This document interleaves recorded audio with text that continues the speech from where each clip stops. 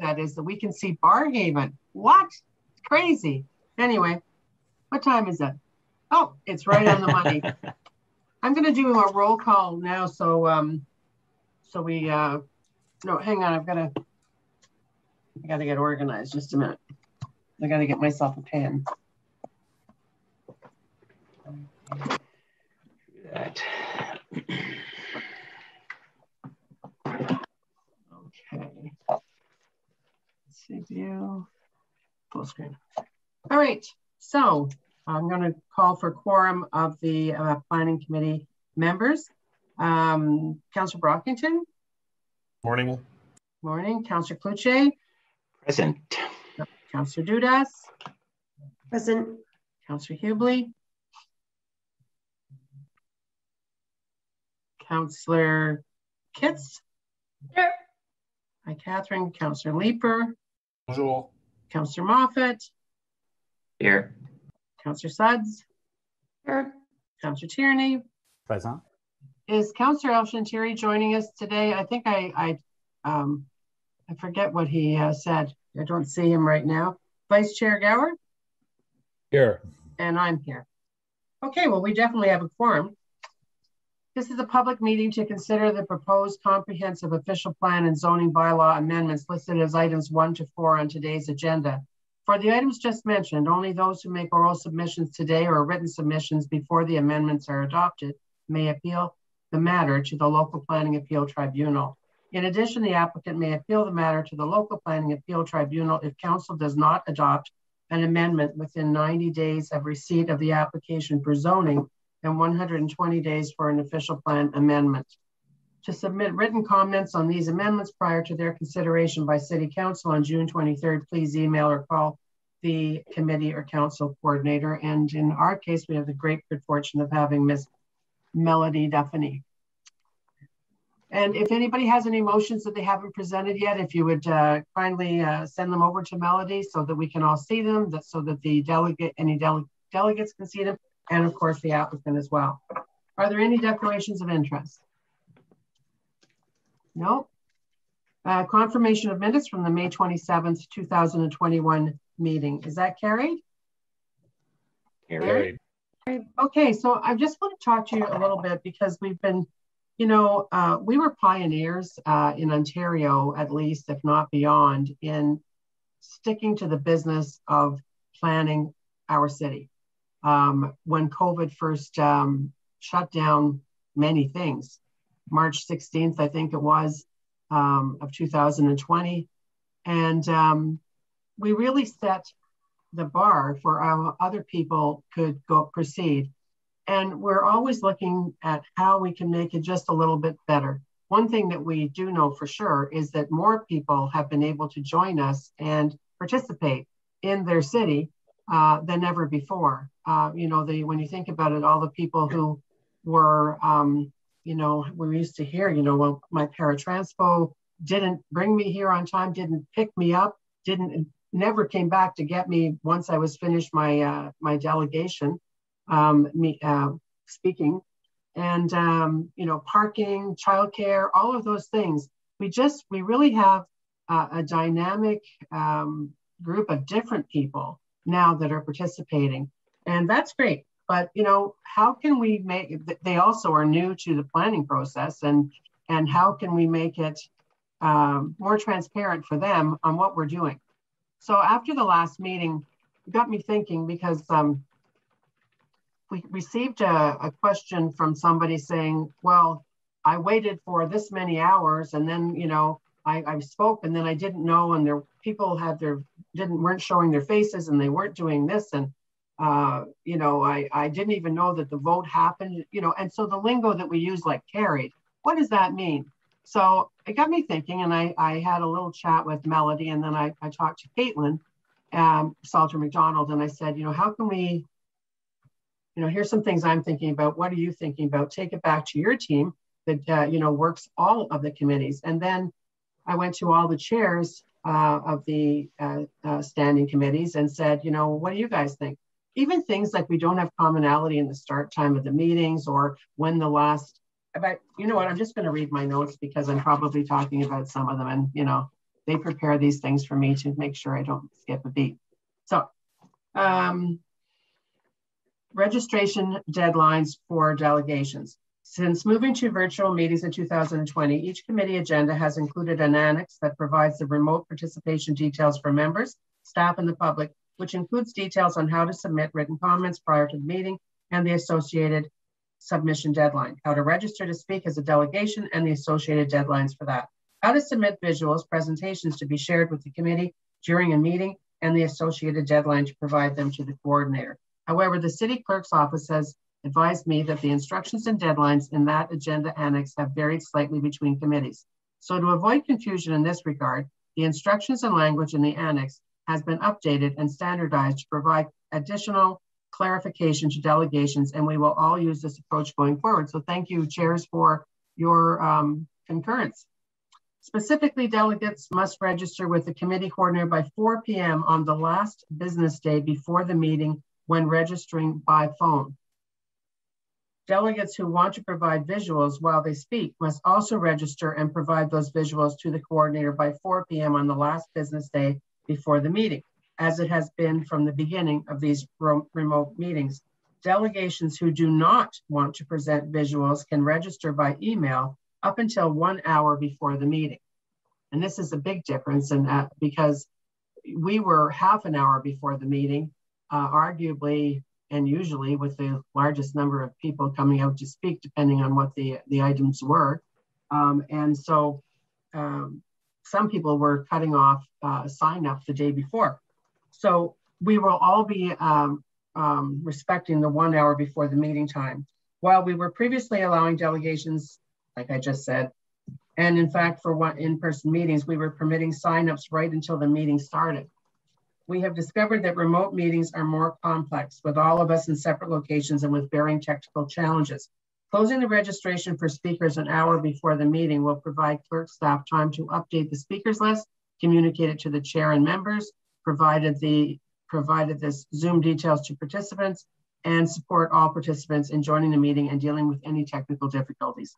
And as always, the opportunity will remain to provide written comments after the stated deadlines up until the matter is considered by council. Second thing, calling a recorded vote on held items.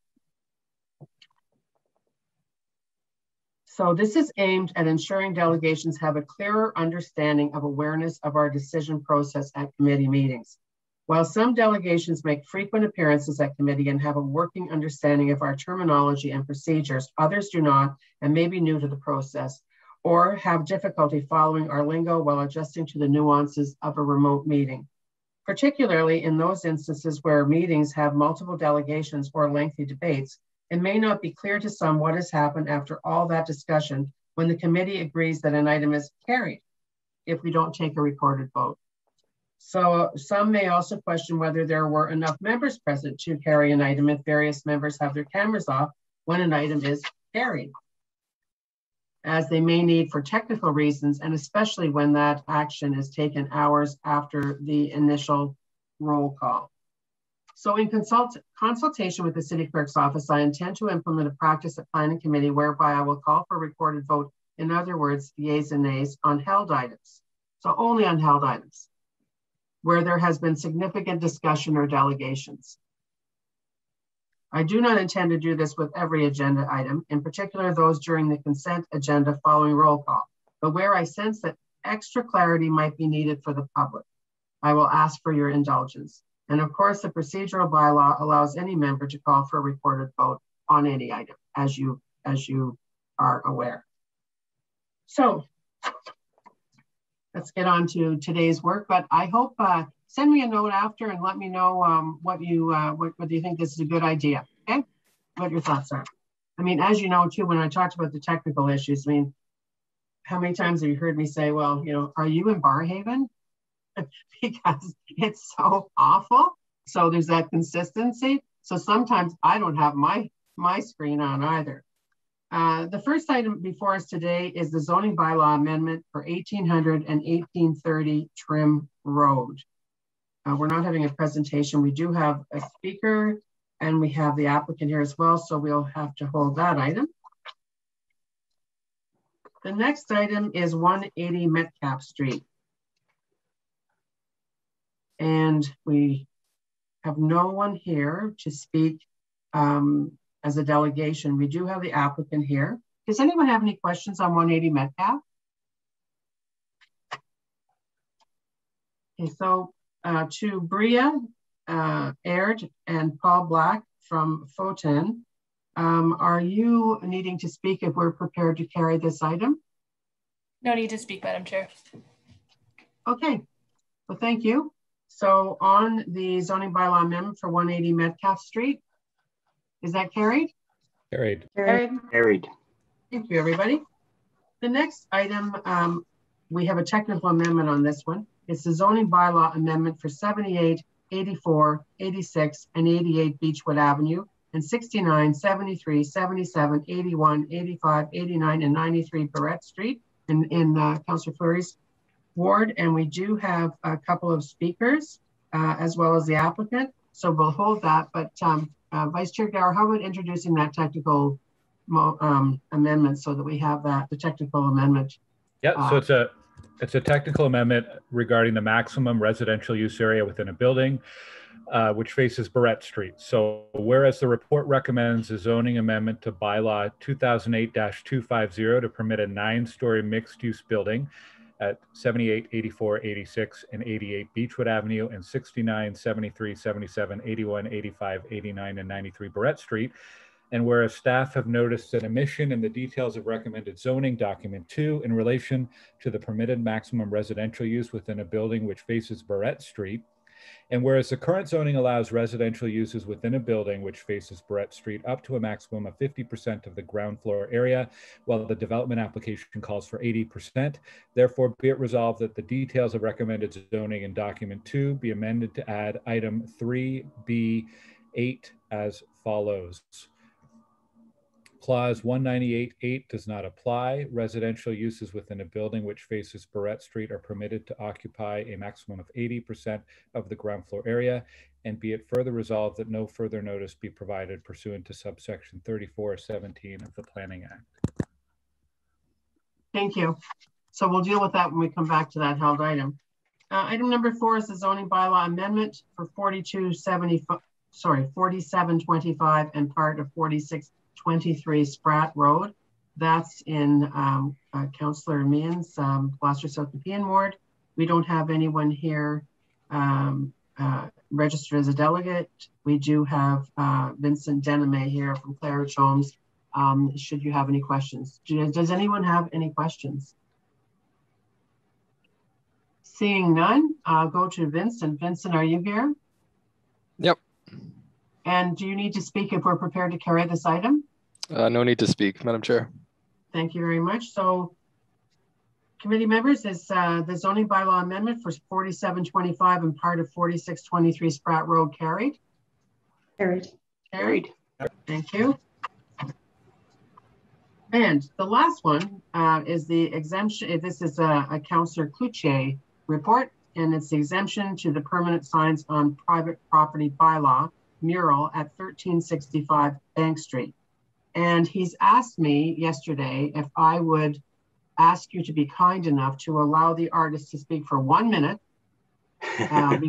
before we look to carry this item. So with that in mind, Councillor Cloutier, would you like to introduce your artist? Madam Chair, thank you very much. And thank you, Planning Committee members, for indulging me.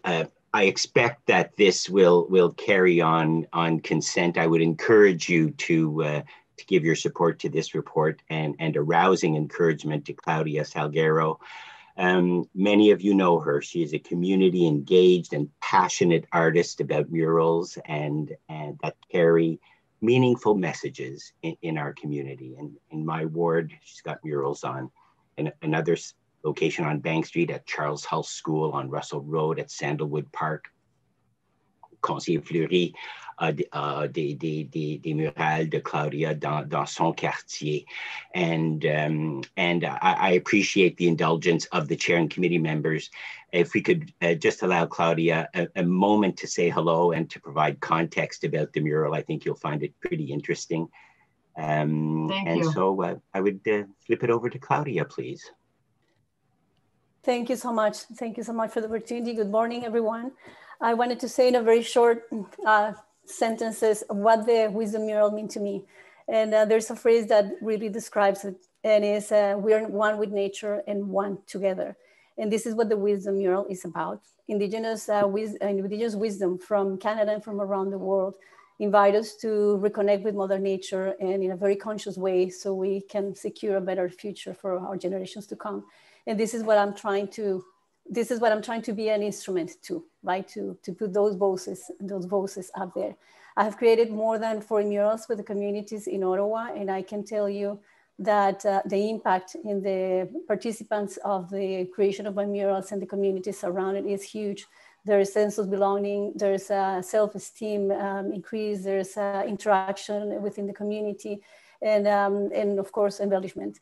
It would be awesome to have your support for the creation of this mural, because I think that these days, especially after all that we have gone through, it would be a very, very beautiful reason to look up and to feel hopeful. And in that area in the city where we need lots of color, which is in that corner of Riverside. Thanks, Jay. Thank you so much. Thank you very much, Claudia. Thank you, Claudia. So, committee members, is this item carried? Good. Carried. Thank you, Claudia. Thanks very much. Okay, everybody, we're going to go back Claudia. we'll go back to the beginning, to the first held item, which is the first item. And that is the zoning bylaw amendment for 1800 and 1830 Trim Road in Cumberland Ward and in Councillor Kitt's area. We do have one person speaking, that is Alitza Palazov. Litza? Do you see her, Melody? No? She doesn't appear to be here at the moment. Okay. What time is it? 9:47. Yeah, well, then I think that we can, I'm not going to call her back. We only have the one speaker, and then we have the applicant here, is represented by Julie Carrera from Fotan, Emily Coyle Fotan, and Connor Sutherland from Mattamy. So do any of you have any questions on this item in Councillor Kitt's area, ward?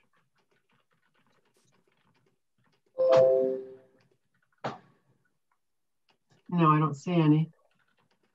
Okay, I don't see any hands up. So, no. Melody, while I'm talking and offering the applicant, if they are prepared to have us vote on this item without speaking, just let me know if you see Alitza Palazov come forward.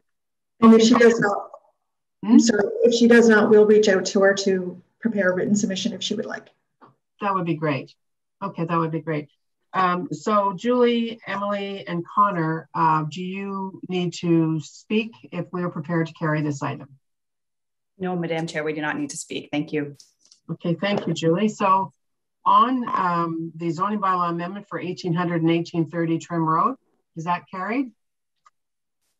Carried. Yes, Carried. thank you. Thank you. Thank you for coming out. Thank you. It's a lot easier to come out than it used to be, eh? The next held item is the zoning bylaw amendment for 78, 84, 86, and 88 Beechwood Avenue, and 69, 73, 77, 81, 85, 89, and 93 Barrett Street. And I know that John Bernier is here, and he has a few slides prepared. And I think that I would like him to share those with us. Mr. Bernier, are you here? There you are. Yes, good morning. Hi, do you have a copy of the melody? Coming up.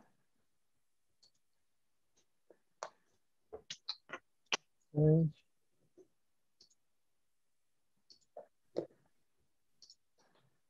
All right, thank you, Madam Chair, for the opportunity to present this item to the members of Planning Committee. So my name is John Bernier, and I'm the city planner assigned to this file.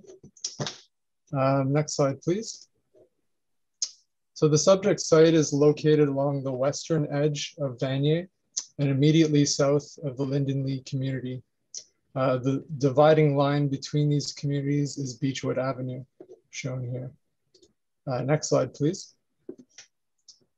So the property in question is an assembly of 11 lots that are located mid-block between Loyer Street and St. Charles Street. The development will create a through lot with frontage on both Beechwood Avenue and Barrett Street. So for reference, the Metro grocery store is located west of the subject site, and the 8-story St. Charles Market development is located to the east. And the site is predominantly surrounded by low-rise residential and commercial buildings. Next slide, please. So the image shown here is of the latest site plan. And the proposed development is for a 9-story mixed-use building with 227 residential dwelling units, and 4 retail spaces are proposed at grade along Beechwood Avenue. Parking will be completely underground with 158 spaces accessed via Barrett Street off of the mid-block connection. And the proposal includes 252 bicycle parking spaces. There's approximately 3,200 square meters of amenity area provided within the at-grade courtyard, 6-floor communal terrace facing Barrett Street, and private balconies. On the right side of the plan, you'll see there is a wide animated mid-block connection from Beechwood Avenue to Barrett Street, complete with a green wall, street furniture, and commercial patio. This connection will include garage access, enclosed loading area, and main entrance to the residential components. Next slide, please. So here's the latest perspective drawing of the proposed development looking south from Beechwood Avenue. And you'll notice a series of 3 smaller brick buildings, which establishes a consistent 3-story datum line along the frontage.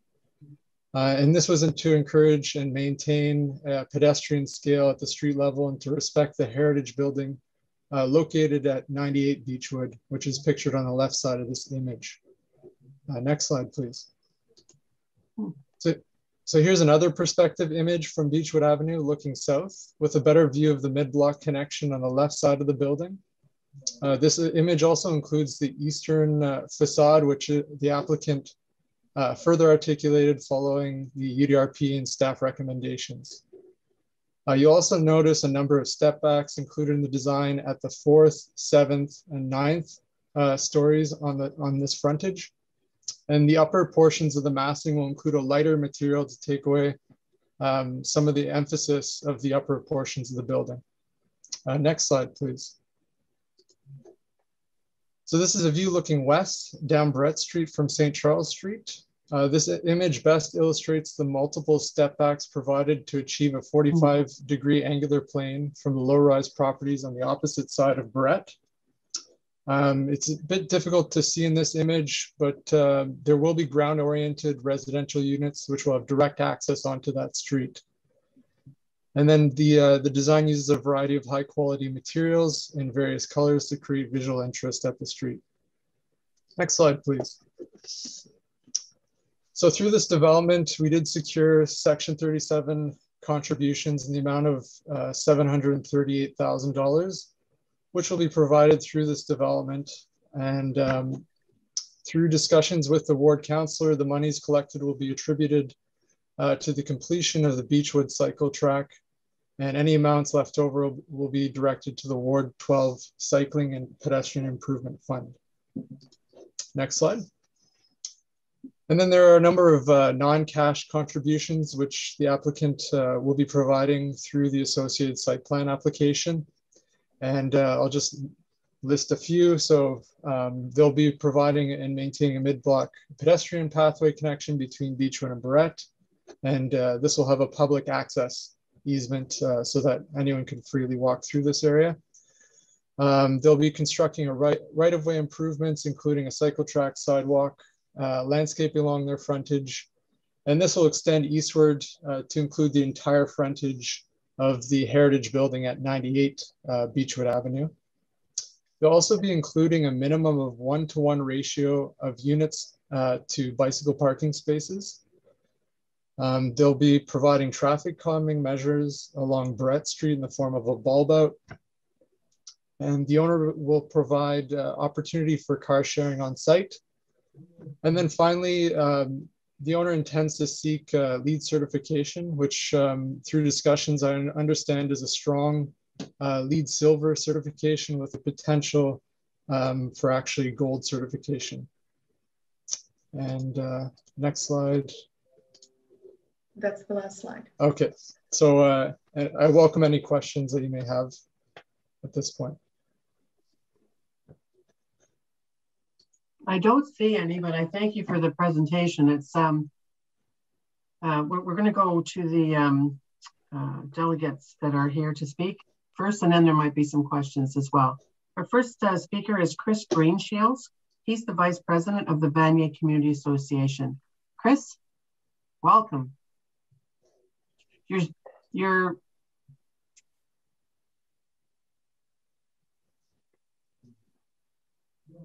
and I should tell everybody that you have 5 minutes to present, everybody that comes before us today. Thanks, Chris. Welcome. Thank you, Madam.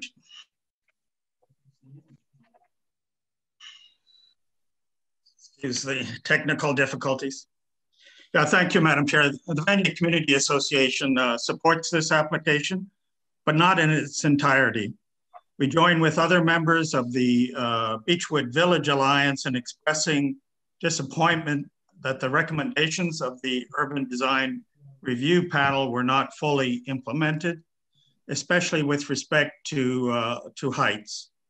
That said, this has been a long journey, and we thank Minto, and Kevin Harper is here, for its engagement with the Vanier community and its efforts to address community concerns about the adjoining heritage property, the design approach on Barrett, commercial space on Beechwood, together with the setbacks and the step backs there. The approach along Barrett serves to better integrate the development into this historic R4 residential area of Vanier, with the mid-block garage entry and loading dock, the active street entries, the setbacks with front yards, and again, the step backs. The mid-block pedestrian corridor connecting Beechwood and Barrett, as per the Beechwood Community Development Plan, is another welcome step. We welcome also the road modification agreement to extend the cycle track along Beechwood as per the TMP provisions for Beechwood. Similarly, the Section 37 investments will provide additional improvements to the cycle track, as well as traffic calming measures along Barrett and elsewhere in Vanier. The parks cash in lieu is also important for Vanier. We need more park space and safer spaces. The recent incident with serious injuries to the kids at the Tabor Luxury Apartments, which is, as you very well know, a city family shelter, illustrates this urgent need, for example, to address the adjoining Saint-Denis Tabor Parquet, which has been neglected for years, and which we are hopeful now that the city will address. Beechwood Village Alliance letter, which I hope you have received, addresses the major concern about the permitted height and the shadowing effects, particularly to the north in Linden Lee. While we recognize that the OPA 150 amendment permits mid-rise buildings up to 9 stories on traditional main streets, this is conditioned on minimizing the shadowing efforts and effects and subject to any existing secondary plans. Unfortunately, the Beechwood CDP has no statutory effect in the end, and such heights would not have been permitted had it been a secondary plan. This experience, the impact on the character of Beechwood and the resulting shadowing effects illustrate why Vanier and the Beechwood area need a secondary plan in addition to the existing Rockcliffe Park secondary plan, which emerged after amalgamation. BCA has proposed, with our councillors' support, such a secondary plan to build on the Montreal Road District secondary plan to cover all areas of Vanier and all our traditional main streets. Had we the same rules as the Montreal Road Plan, we would have avoided undermining further the vision of the Beechwood CDP. Thank you very much, Missy. Thank you. Thank you very much. I don't have any questions for you. Thank you. It was a really good presentation. Next up, we have Miklos Horvath. Miklos Horvath. Okay. Welcome. Thank you. Thank you, Madam Chair. I'll just go straight into it. I'm a resident of Beechwood community, and while I support the idea of intensification generally, I think that it is vitally important that it be done in a thoughtful manner in order for it to work for the community. I find that the report before us is unbalanced and accentuates the developer's proposal as opposed to providing an objective opinion. The CDP is basically being brushed aside, and the UDRP's main suggestion, that of reducing the height of Beechwood and east sides of the development in order to lessen the massing of the building, has been hidden in the annex. The building will have the largest footprint of any on Beechwood. It will be taller than all but except the Kavanaugh, which is at the far eastern side of Beechwood, which is well set back from the street and with a much smaller footprint.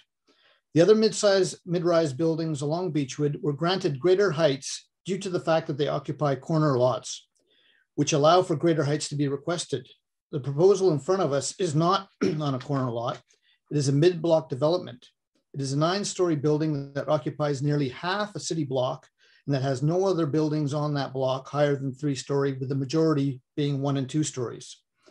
I am at a loss to understand who would think that this proposal would be suitable for this community, and that a 9-story building would generally comply with a low-rise community. In fact, the proposal would be better suited to Saint Laurent, Maryvale, Innis, or Stranraer, with curb-to-curb measurements that match our apparent right-of-way of 24 meters, not a winding main street that is approximately 13 meters across in a low-rise established community. With that said, I do not support this application in the current form. However, I believe that the proposal does have some positive elements that are consistent with the CDP and the urban design guidelines for traditional main streets. For example, the Barrett side of the development is not overbearing and is in fact human in scale at 6 stories or approximately 20 meters in height. It has relatively large setbacks of 8.5 meters on the 6th floor, 7.2 on the west side of the building, and the stepbacks and heights of the Barrett side allow for the 45-degree angular plane, which is a planning tool used to assess the appropriate height transition between the proposed and the existing low-rise buildings.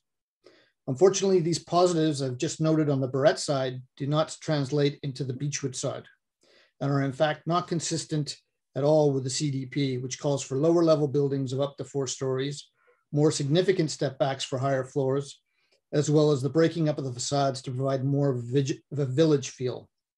Just to remind you, the Beechwood side is proposed at 9 stories or approximately 30 meters, not including the mechanical buildings, which would bring the total height to above 34 meters. It would be the tallest building directly facing Beechwood. The step backs on this much higher section of the building range from 1.1 to 4.2 meters at the 9th floor. This is a far cry from 8.5 meters on the 6th floor on the Barrett side. I must ask why the Barrett side is consistent with the intent of the provision or the guidelines, and yet not on the Beechwood side. The planner has used the planning tool for the 45-degree angular plane to assess the appropriate height transition between the proposed and existing low-rise buildings, but not on the north side. This makes no sense to me. Throughout this report, the development is referred to being generally consistent with the guidelines, with ample setbacks and stepbacks being provided to create human scale and reduce shadowing impacts. Well, I agree with the statement for the Barrett side, but not at all for the Beechwood side. In fact, I find that the shadowing piece on the Beechwood side indicates that the shadows would disappear in the wintertime by 11 a.m. I believe this to be factually incorrect, and further evidence that the report is inaccurate and downplays the reality. It also has no mention of the fact that the sidewalk on the north side of Beechwood will be in shadow until 1 p.m. in midwinter. and that approximately 50%, the shadowing goes further than 50% of the as of right shadowing that it is allowed. Also, I've heard from residents characterizing the impact of having this development on our main street as being a container ship or a cruise ship dropped in the middle of our community. So to conclude, I ask that you deny this zoning request and ask the developer to come back with a more modest design on the Beechwood side of the development, something that is more in line with the Barrett side would go a long way to satisfying myself and the impacted residents of Beechwood Avenue. Thank you for your time. Thank you, sir. And your councillor has his hand up. Councillor Fleury.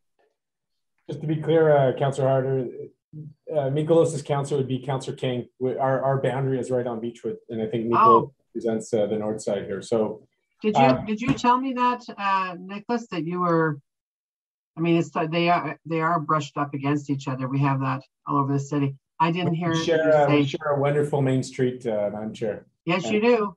Okay, go ahead. Because my question to you is, we've seen Beechwood continue to transform, and I'd say generally, from my perspective, it's been really good additions. The domicile at the Kavanaugh has been great. The St. Charles Market has been applauded. The Minto's first development was well received. What do you feel is so different with this one? Because I actually think from a design point of view that Minto really stepped it up from what we've seen along the corridor. So I get the technicality that you're describing. And just from what we've seen over the last 10 years, there's been some really good addition. I think from my perspective, this one does add, does align with those, the goals. So can you maybe speak to what issues you've seen with the previous development that would continue to build on to this one? Thank you, Matthew. Well, I find that I'm not sure that those other developments you mentioned have actually been well received. I think they've been maybe well received by the development community, but I'm not sure of the actual residents who live there. I know that the Rockcliffe residents fought the Kavanaugh development. I know that people were not happy with the St. Charles development going up, and it seems to be going up higher than was originally proposed. I thought it was supposed to stop at 6 or 7 stories, and now it's gone to 8. The Minto one, as we call it, that's right against the street. There's no setbacks. The sidewalk is not as wide as we had hoped. The step backs, there are no step backs until you reach, I think, the 5th or 6th story, and that's about 1 meter or 2. The New Edinburgh Residence, I think, is a better example of a development that is very tall, but it has, I don't know the exact metrics, but it must be 15 to 20 meters back, the tower part, from the actual main street. So that on the main street, it's about a 2-story height building, and then it goes far, far back before it starts to rise again. The issue with this building is that it's sort of a tale of two cities. It's the Barrett side, which I agree with. It looks, I think it fits. It's stepped back quite substantially, as I mentioned. It rises up to a maximum of 6 stories. On the Beechwood side, it doesn't. It basically goes straight up. Yes, there's a few step backs at about up to 4. I think I said 4 meters, just over 4 meters. But it's basically straight up to from the street, and that's causing a huge shadowing effect. It is a massive building. It's bigger than the Minto 1 building in terms of the length. As I mentioned, it's the largest building footprint on the street. It's a mid-block development, whereas all the others are on corners. They're on corner lots, which permitted slightly higher heights. The Kavanaugh, which is the highest one, is actually in between 2 streets, right? And it is set back further as well. I appreciate what you're saying. Thank you, Mikolos. Madam Chair, I'll hold my comments till the end and certainly speak to why I feel it is an important improvement. But I appreciate what you're saying, Mikolos. Thank you. Yes, thank you very much, sir, for coming out. Next up, we have Paul Black is here from Foten and Kevin Harper from Minto. Paul? Thank you, Madam Chair. I believe I have a presentation Melody will bring up.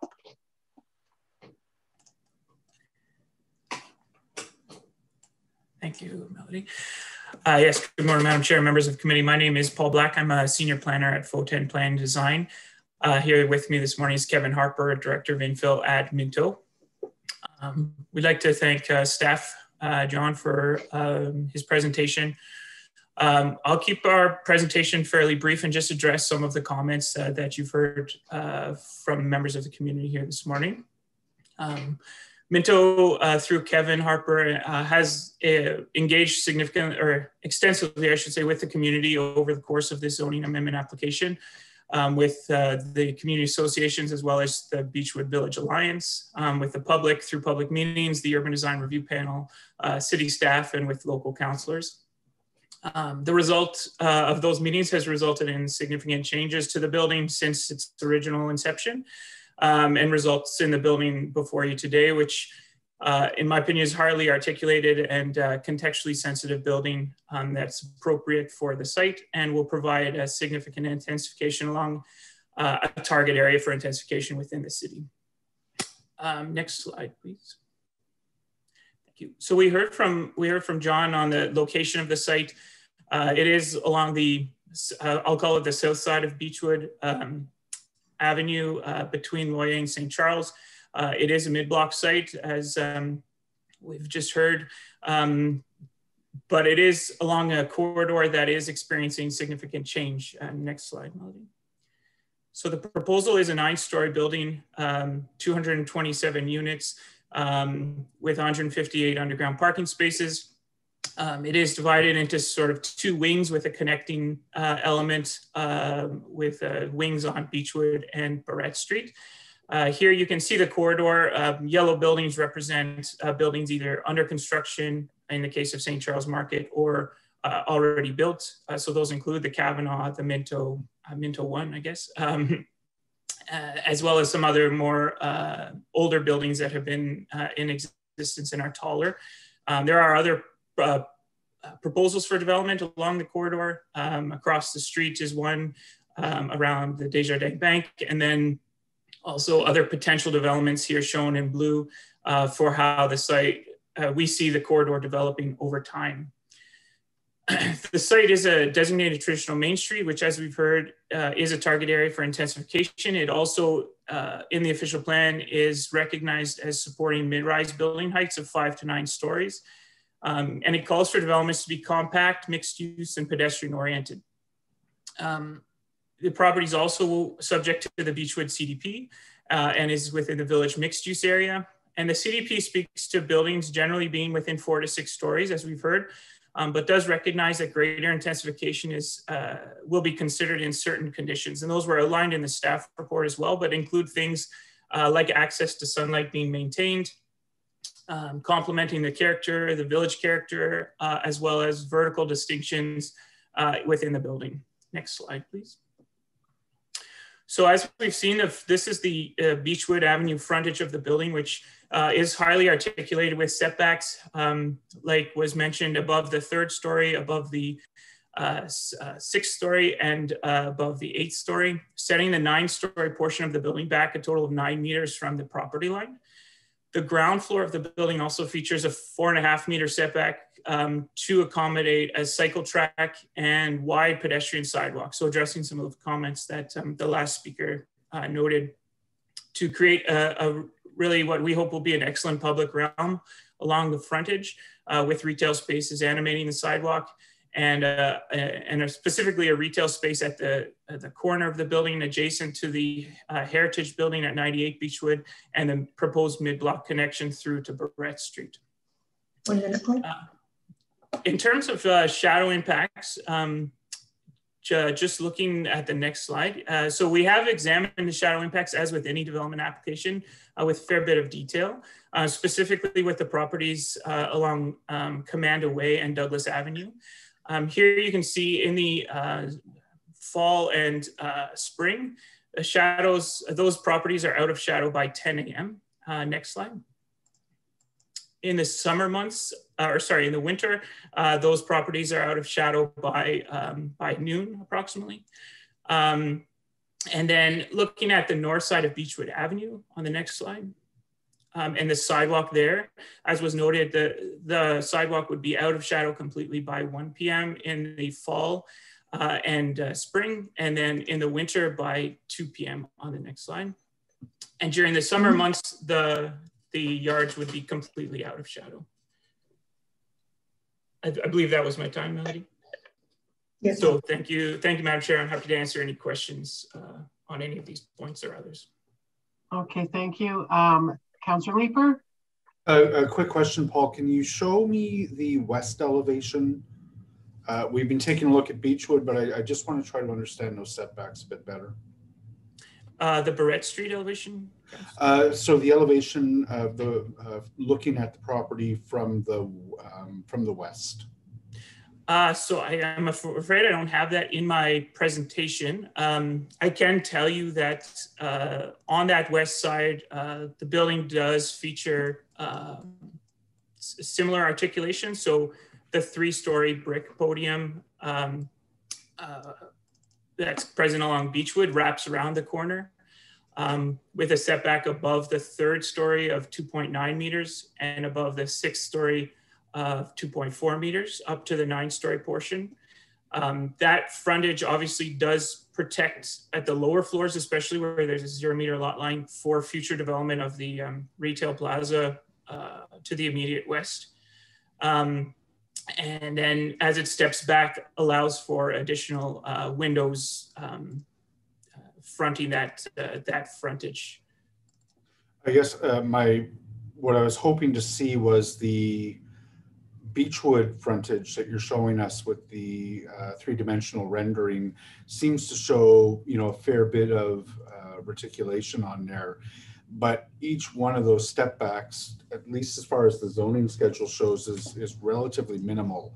I'm looking at it 1.5 meters, 1.5 meters.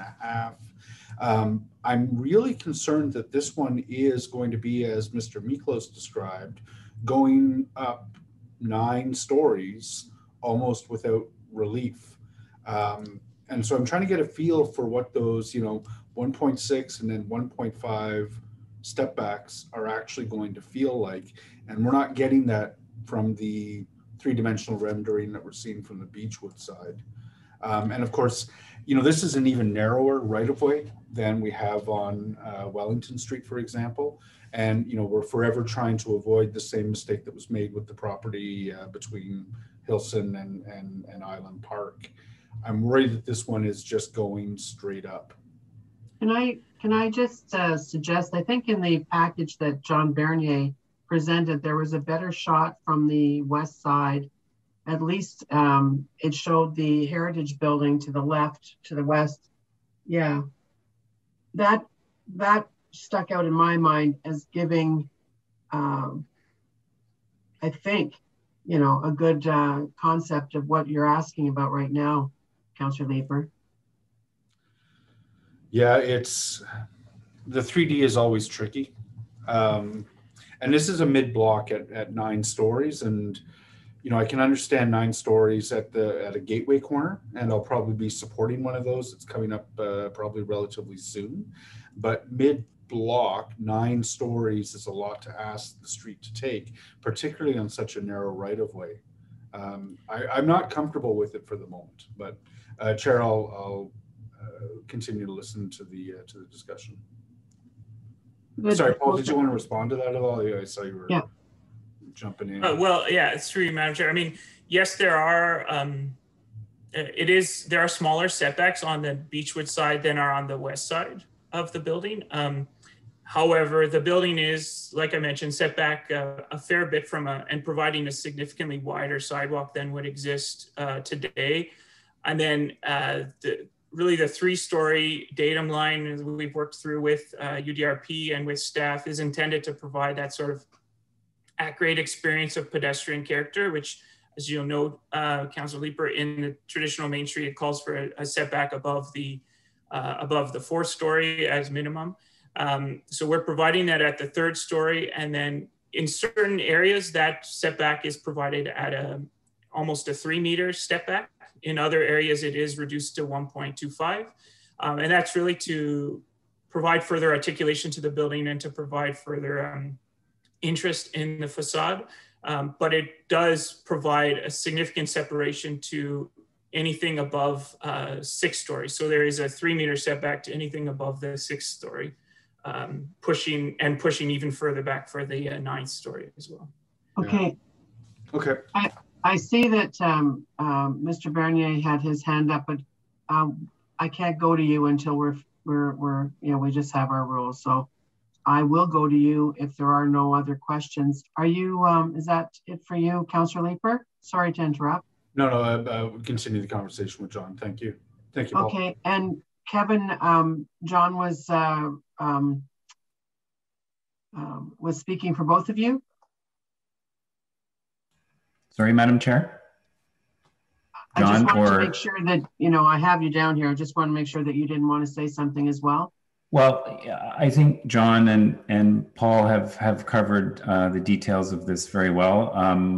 I'll be very brief. I have a couple of minor comments. So go ahead.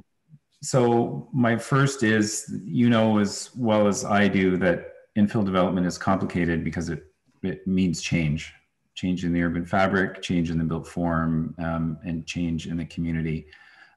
It's also expensive and it's time consuming for a lot of reasons.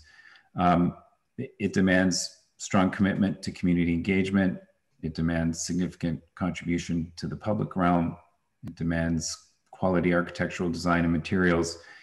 And it demands an appropriate transition to the surrounding streets and buildings. And this is a lot to demand of any project. And you see this every other week.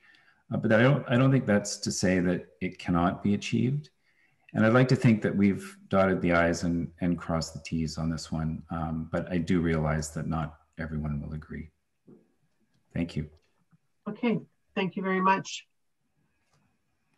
I don't see any more hands up. So thank you for everyone who is speaking today. And now I'll go to John Bernier, the planner. He had something to say. And then go ahead. And then Councillor Fleury has his hand up. John? Right, yeah, it was just a point of clarification. Madam Chair, the council had mentioned the setbacks and the zoning schedule. Well, these step-backs and setbacks actually represent minimums. So the actual design of the building itself will be slightly step back further than what's shown on that schedule. Obviously not by a significant amount, but larger than what they have there on that schedule. Okay, thank you for that. Councillor Fleury?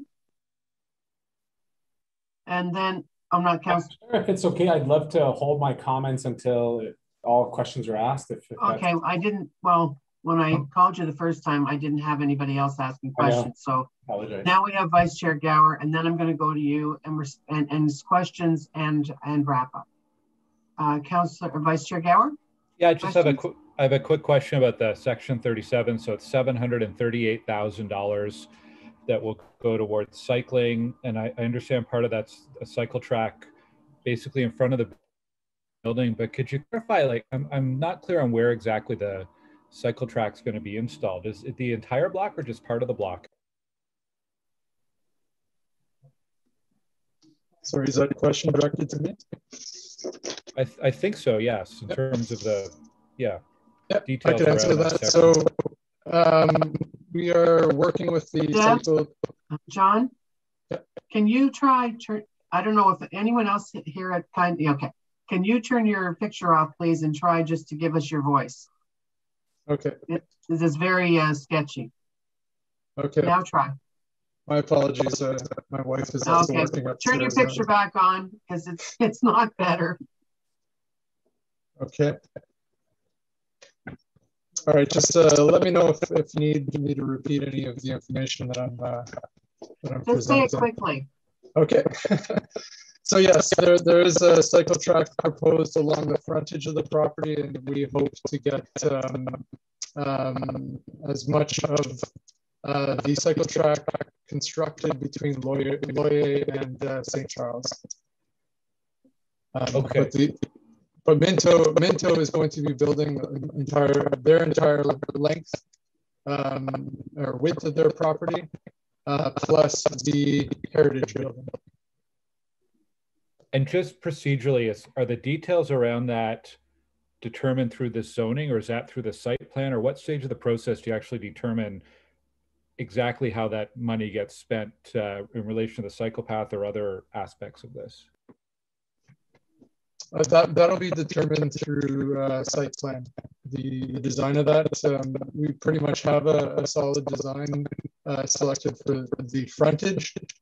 We're just going through the site plan team to determine how the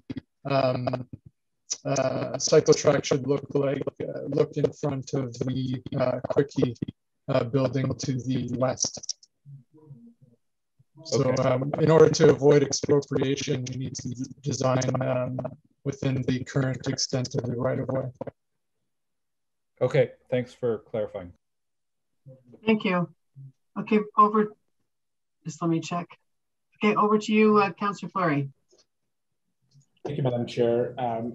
I recognize all of the zoning provisions. I take a bigger look at the corridor. So there is, as Beechwood is a main street, there is a protected view plane from Poets Hill, which is at the Beechwood Cemetery, to the Peace Tower. And that is really guided and will guide what is permitted along the corridor. We've seen where developments have happened, where they're happening, how buildings are shaped and so on, based on that view plane. I think we've generally benefited from increase in commercial spaces, ground floor. We've increased the population along Beechwood, which have all been well received. In this particular context, I want to bring to your attention a few things. One, which is the current status of the property. And I hate to go back pre-Minto ownership, but there are a couple of properties that have historic consideration. If you recall, the Lauzon family, which unfortunately is the father is deceased, but they were the owners of that site. There'd been a number of vacancies. There'd been a number of vacant sites to the lot. We want to see a complete main street with commercial ground floor. That's what this project's all about. I'm really happy to see that Minto is going back to rental environments. This is a rental building. This is a rental building on a main street, a very desirable main street in Ottawa. The provisions of, there's a couple of additional heights. It's to make the pro forma work. I know it's mid-block, but there is a protected heritage building to the east. So there's very limited development rights. And, I was worried that Minto was trying to capture it because we didn't want to lose what was the old El Maison. That building is protected. They moved it back. So there's also a plaza in between that heritage building and the building itself. And then on the other side, it's a Quickie. It's a one-story Quickie with front yard parking. So that's kind of the southern components to the lot. It's an important service, the kind of grocery corner store condition, but there's limited. They haven't been able to acquire it. So there's always issues with applications, but I want to applaud Kevin and the group. I think they've made this project work. They've worked well with the community. And from my perspective, the last kind of tie-in, which I was super happy with and want to thank John about it, was they're only obligated to do the cycling track within their area, but they were missing the connection to St. Charles and Noyer. And with the way the Section 37's worked out, we can now have a much bigger sort of active transportation so that the actual roadway curb will push onto the street and we'll gain that cycling track for the full block. We'll gain more safety along the pedestrian realm. So again, I recognize the technicality of some of those elements, but I think overall it is a desirable development along Beechwood Corridor. So thank you, Madam Chair. Thank you very much, Councillor Fleury. Okay, now, Ms. Duffany, was I reading correctly the note that we got from Alexander? That is there a change to the technical amendment? There was a typo. I have the corrected version. Okay, so are you aware of that, Vice Chair Gower? Yes, discovered a typo in one of the section numbers. So it's just fixing one character, but it doesn't change any of the other content. Okay, so do you, since you've already introduced it, would you like to explain what the one letter is? Or oh, yes, it was 3B. It should be 3BIX, so 3B9. So it's correct as written. There was an extra Roman numeral 1 in the original. Are you the one that picked up on this? I did, because I translated it as 8, and anyways. Could be a new career. Roman numerals. Could be a new career for you. Yep. Okay, so we have the technical amendment with a very, very small change to it. And I'm going to call a recorded vote on the item itself, but not on the technical amendment. So on the technical amendment, committee members, is that carried? Carried. Carried. And Melody, can you take that off the screen now, please? Mm-hmm. Okay, so on the item itself, which is zoning bylaw amendment for 78, 84, 86, and 88 Beechwood Avenue, and 69, 73, 77, 81, 85, 89, and 93 Barrett Street. And that is as amended. I'm going to call it for recorded vote. Councillor Brockington.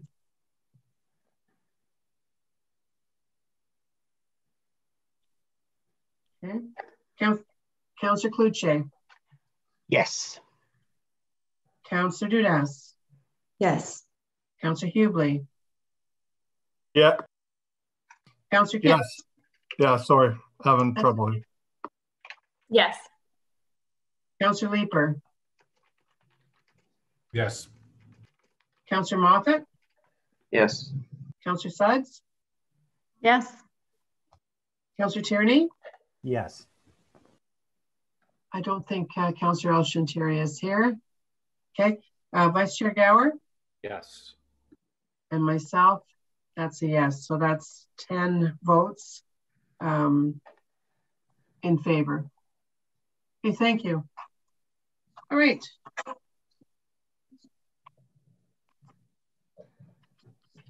And that is all she wrote today. So we have no in-camera items. Any notices of motion from anyone? No? Any inquiries? I don't think there's any other business. So we're adjourned and we're back again hard at it on June the 24th.